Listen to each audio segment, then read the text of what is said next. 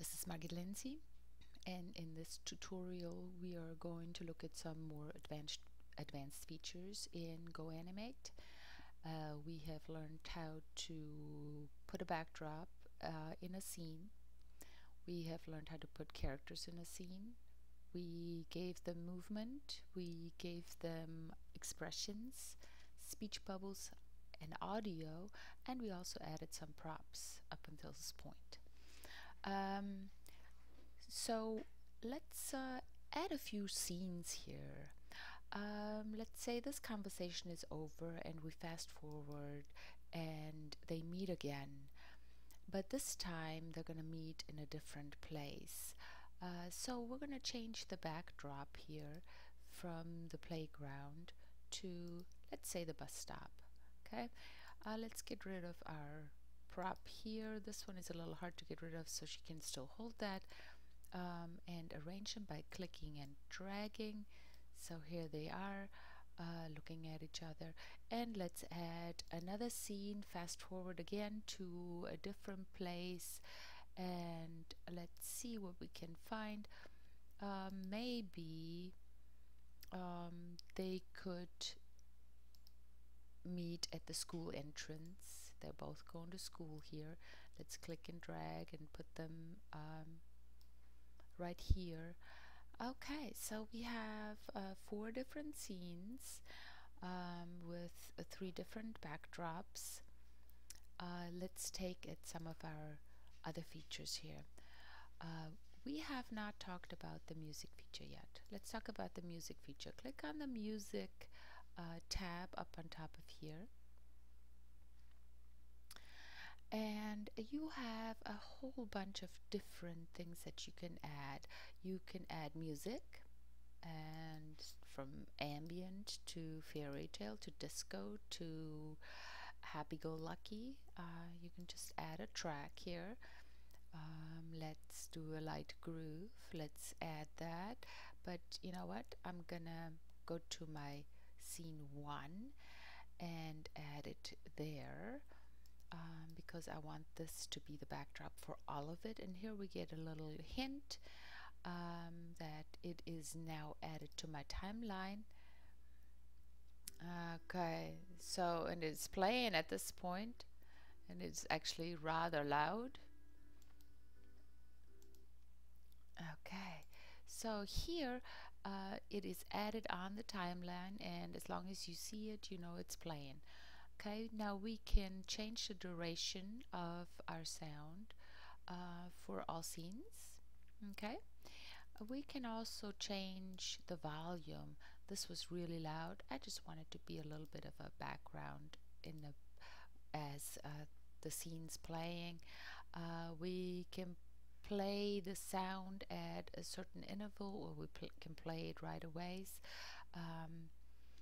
Let's take a look what else we can do. We can do effects, special effects, birds, dog. So we can have birds chirping in the background, or somebody laughing, or somebody saying ooh la la, or a rooster. We can have voiceovers. That is not an option for us right now. And we can have tribe of noise. And you can just click on that and see if you like any of those. So those are our audio options, music, background. Let's go to special effects. Special effects let you do certain things with each scene. So we could say curtain up.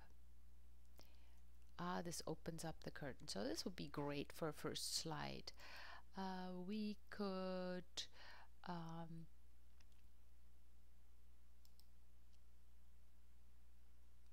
add to our last slide maybe a square out or a square in. Okay, square in is probably better. So let's go to the FX here. We want to do square in. Square out didn't work so well, so we're just going to go ahead and delete that. Okay, but we still have a square in. Okay, show. All right, good. So those were our special effects now. So we're done with all of the tabs up here. We've seen all of those. This is just stuff that you just play with as you have time. But now a nice feature is also to add things for each scene. Okay, so as we are fast forwarding from this scene to this scene, we might not just want to fast forward without any transition. So let's put a transition here. You click on the scene settings, and now we're gonna pick a transition, and here it is. And we're gonna leave everything else just standard. If my characters weren't talking, I could also add a narration to that one scene. So it could be that your characters are not talking, and you just want to have some explanation, some narration in the background. Okay, and we're gonna do the same thing with this one, and we already see that on this transition from previous scene, and this one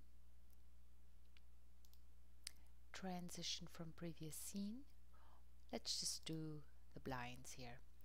Okay, so we are done now, and now we're gonna go preview and see what it looks like. It's gonna take a little while. Curtain open.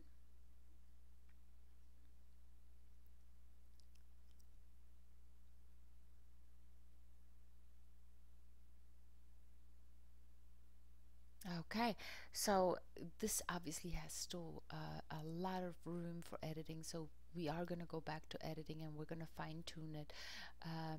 But you got everything that you can do is in there at this point, so now it's just a matter of playing around.